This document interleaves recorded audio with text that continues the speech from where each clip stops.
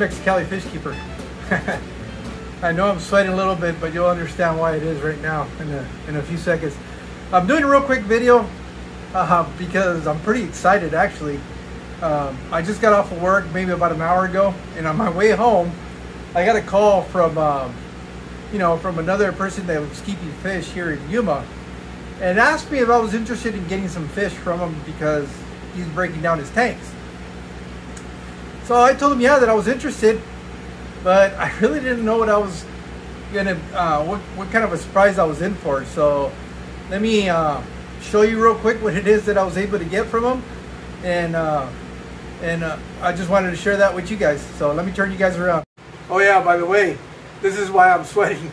My garage indoors is 99 degrees right now, 30% humidity.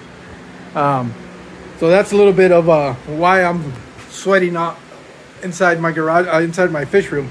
But anyways, here's what happened. I thought I was gonna go pick up some cardinal tetras and some ember tetras and some angelfish.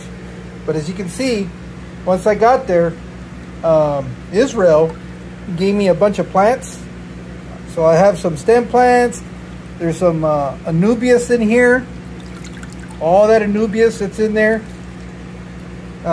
He also gave me a bunch of like food, medication, supplies that I could use in the fish room.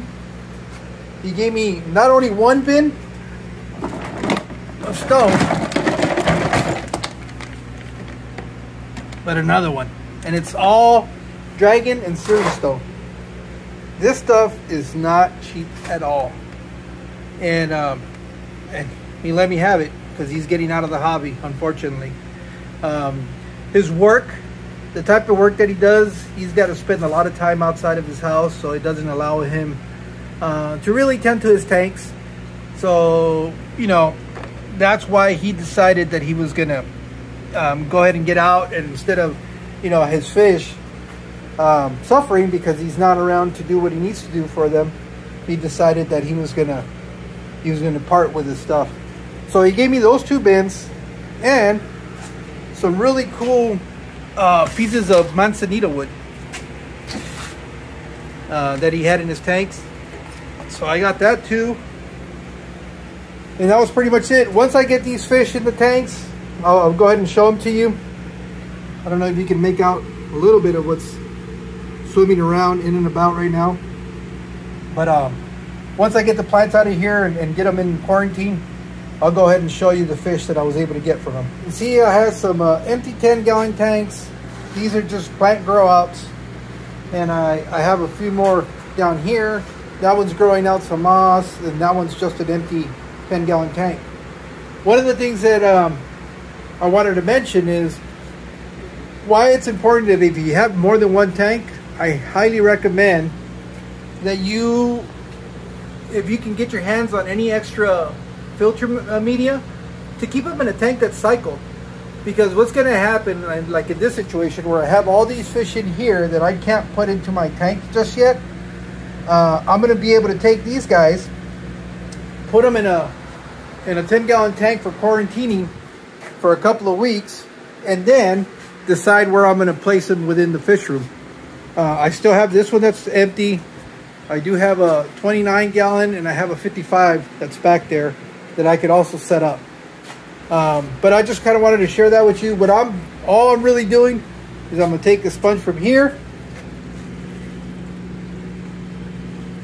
That's already cycled. It's ready to go. And all I need to do is put it in here, add some water, some air, and voila, I have an instantly cycled aquarium. If I wanted to take this a step further, I would take another one of the sponge filters that's already running. This one's not that dirty because it was just sitting in there. And squeeze it in here and use the mold from that sponge to help you propagate that beneficial bacteria in the tank. Kind of wanted to share that with you guys. It's really quick how you can set up a real quick quarantine tank, or also a tank where you need to medicate fish, or for whatever emergencies. It's always good. That's why I like 10-gallon tanks. because in a pinch, they'll get you out of there. And so I wanted to share that with you guys. I'll show you once the fish are in there, so you see what, so here we can see what kind of fish I got. So here are the fish that I was able to get. There was a little bit of change of plans. I know I had told you I was going to do a 10-gallon tank, but in the process of setting that up and trying to figure out where I was going to put it, I realized that in my rack that I had my 20 longs, I had this one tank in the middle that I wasn't doing anything with it. And being that it was a little bit larger tank, I decided, you know what, this will probably be a better quarantine tank. So now we can take a better look as to what was given to me. And in here I can see I have some ember tetras. It looks like 3 angelfish, some green fire tetras. Looks like a pretty good size yo-yo loach in the back. Some panda cories. It looks like a peacock gudgeon. Sorry, peacock gudgeon. So looks like some cherry barbs that are hiding back there behind the filter. What else? Oh, 2 female Congo tetras. Some an auto sinkless. Behind that end, just some Julii cories. I think there's like 4 of them in there. Oh, and all those Anubiuses you see in here, those were also part of the entire package. Some cardinal tetras. Oh, here are the cherry barbs. And I think that is it that I can see in there.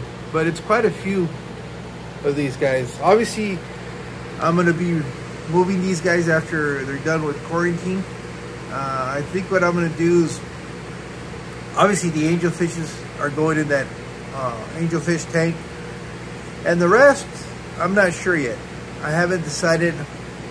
I might just set up their own tank. And I'll see where it goes from there. But just kind of wanted to share with you the stuff I was able to pick up yesterday. All right. Thank you. I'll see you guys next time.